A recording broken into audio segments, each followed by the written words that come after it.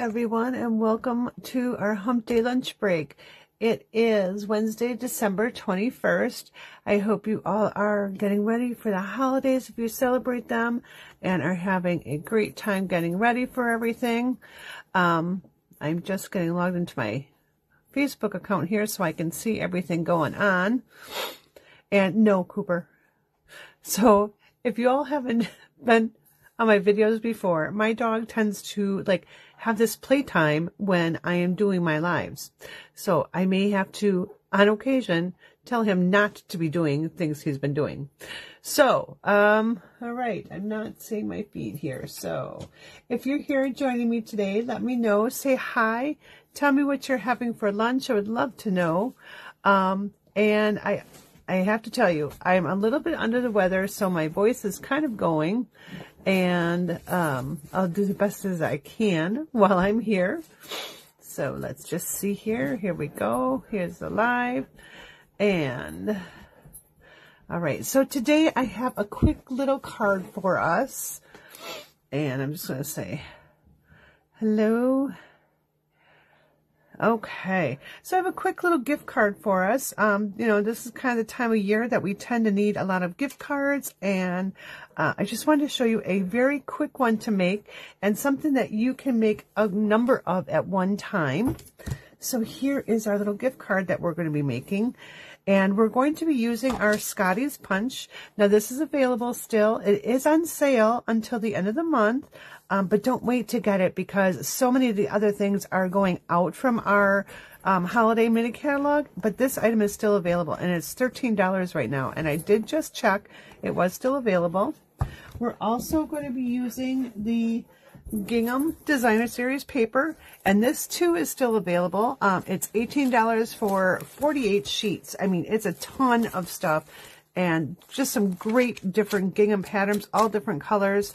This is an awesome stack of paper to have. There's a lot in there, and you can use it for all different seasons. And I'm just trying to figure out what that was on there. So without further ado, we're going to go ahead and start this card.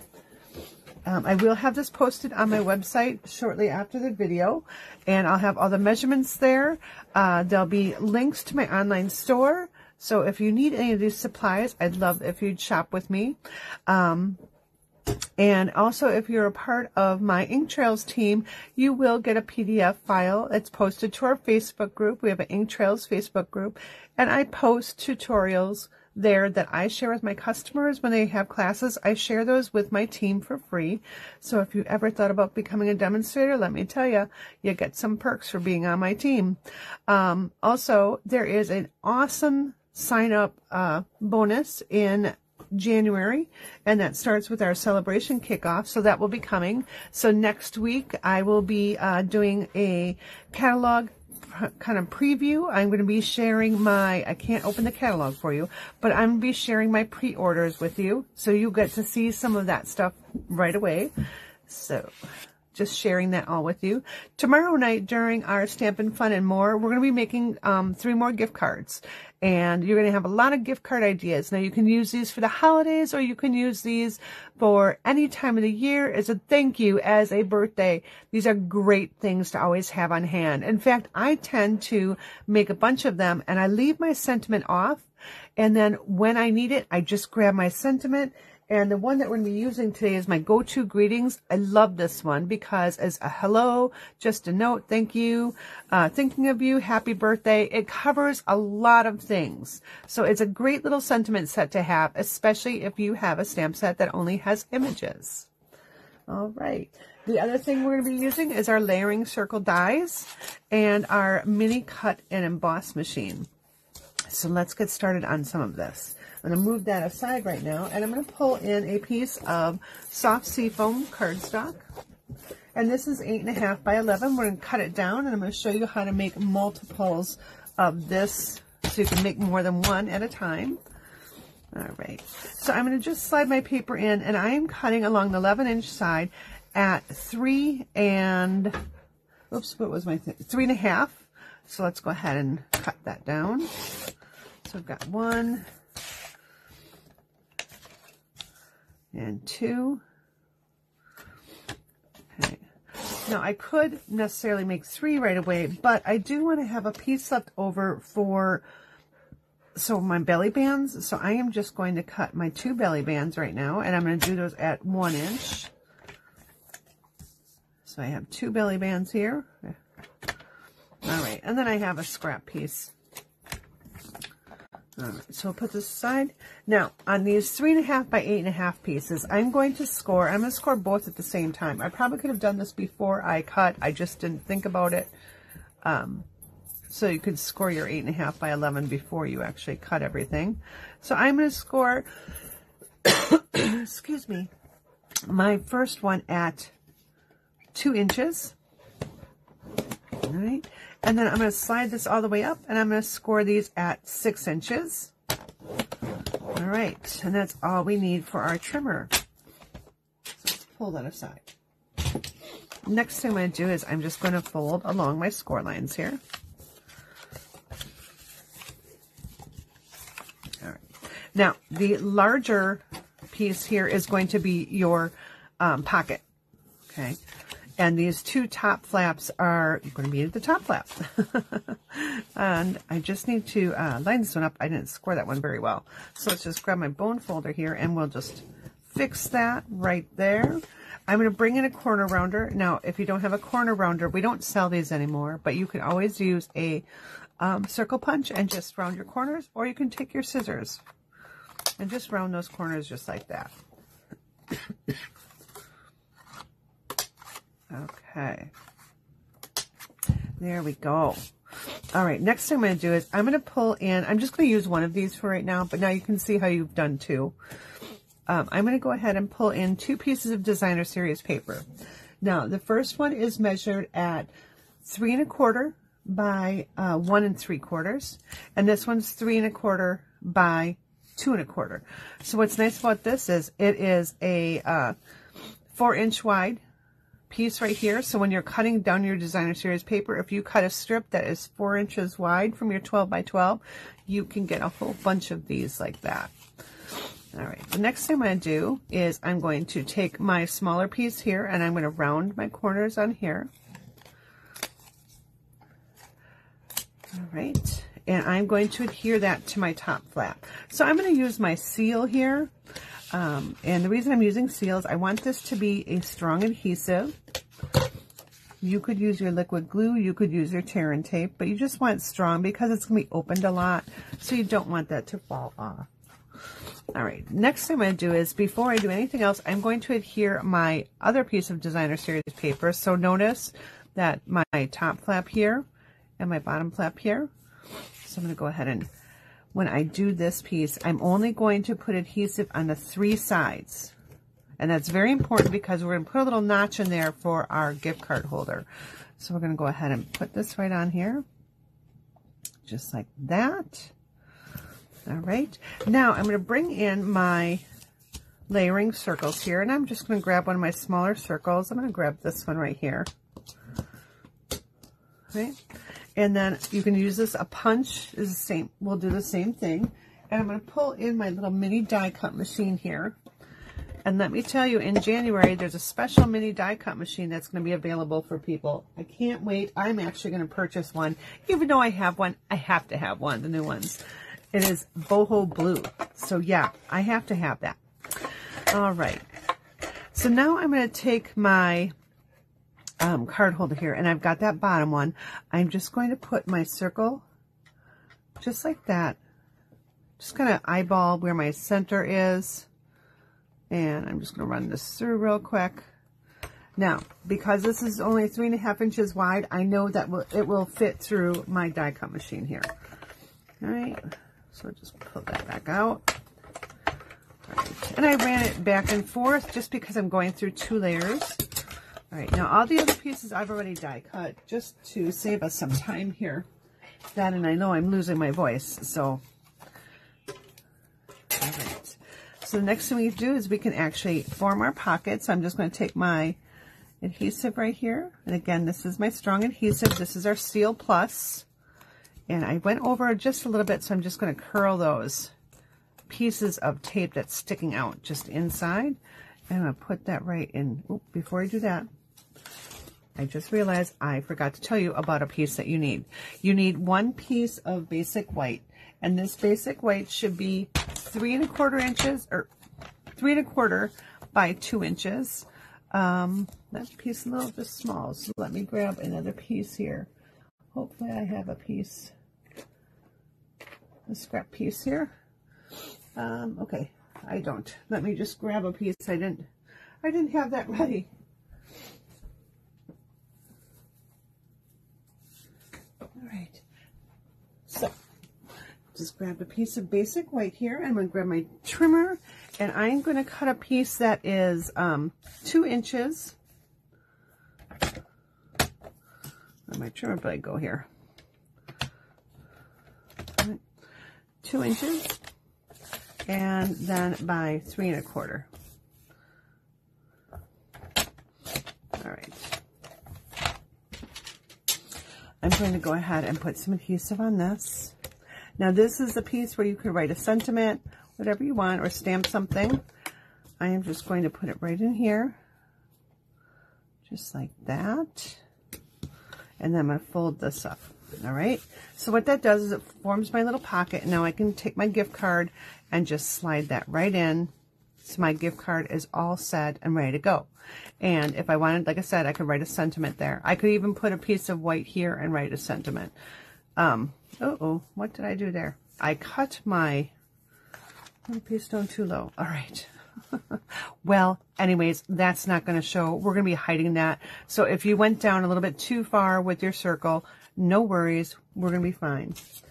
We're going to take our strip, our 1-inch strip here, and I'm just going to wrap this around. Now, I don't want this to be tight because I want this to be able to slide off. And I'll take my adhesive here. And it's all about hiding our boo-boos, right? So this will slide on and off. But notice that covers that little piece right there. I don't have to worry about it. Okay, so now the next thing I did is I took my layering circles and I used these two right here. And I cut my garden green and my whisper white, or not my whisper white, my basic white. Okay, and I'm going to go ahead and adhere those two together. Just like this. I'm going to take some dimensionals and I'm going to put this right on my belly band. I want to make sure that I am actually on my belly band, because if I put dimensionals on here, I'm not going to be able to slide that on and off. So now I'll just put this right on there. So again, that little boo-boo is all hidden. Okay. Next thing, I'm going to grab another piece of our gingham paper, and I'm going to pull in this punch now. So this Scottie's punch is so cute. Now the stamp set that coordinates with it is not available anymore, but this punch is. And you don't need, really, the stamp set to do this. This is such a cute little dog. And you can have them go this way, or you can flip them over and have them go this way, whichever is your preference. I kind of like the little diagonal pieces there, so I'm going to go this way with it. I do need to grab a piece of ribbon here, and I'm going to use the whatever ribbon I can find.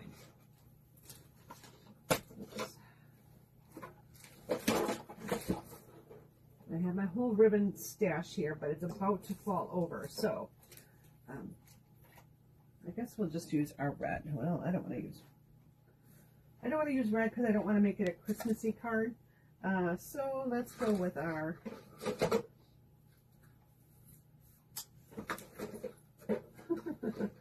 I thought I had my stuff all on hand here, but I don't. Okay, we're just going to go ahead with a piece of soft seafoam. What I did on my original one, this is the red and green ribbon from our mini catalog. And then I'm just going to make a small little bow here. Okay. All right, so that bow is kind of big, so I just need to tug it down. Make a small little bow here. And just pull tightly. Just to make it all snug. All right, here we go. Okay. I'm going to pull those tails down. Okay. I just did this a little bit ago. I don't know why I'm bow challenged right now, but apparently I am.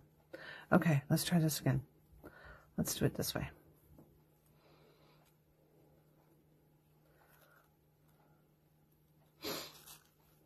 Okay, so now that side is way too big, so we need to make that a little smaller. Give it a little tug here. And I want to make this just a tad smaller. Now, in the punch, you actually have a little ribbon, so you could actually make it out of paper if you didn't have ribbon on hand. So you're covered there. All right, there we go. And I'm just going to trim my tails off here. Give it a little haircut. And making sure I'm using my ribbon scissors. And I'm going to bring in a glue dot.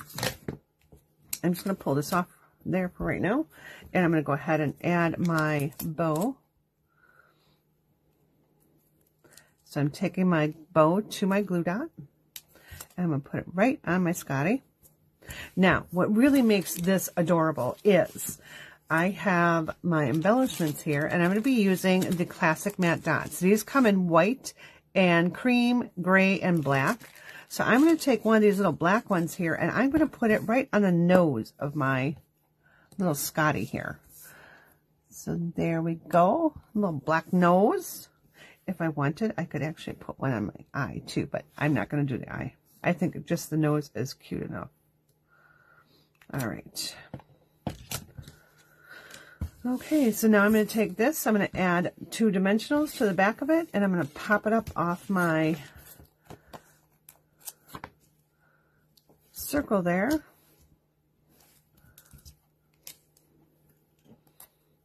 Okay, now depending on the size of your sentiment will depend on the size scrap that you need to stamp your sentiment. I happen to have a little 1/2-inch strip here, and I'm going to be using, like I said, our go-to greetings. And you know what? I think we could even do happy birthday on this one. Yep, it'll fit. So we'll go ahead and grab happy birthday on this card. Let's see. Well, I don't think that will fit. Let's see.